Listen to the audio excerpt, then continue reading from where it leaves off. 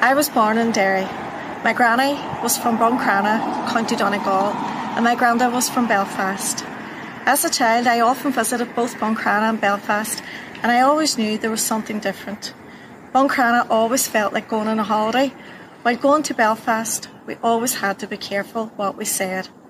As I grew older and began to understand that the differences were caused by partition and sectarianism, I believe that as we move further into the 21st century, it is on us all to build an Ireland where difference is respected and welcomed.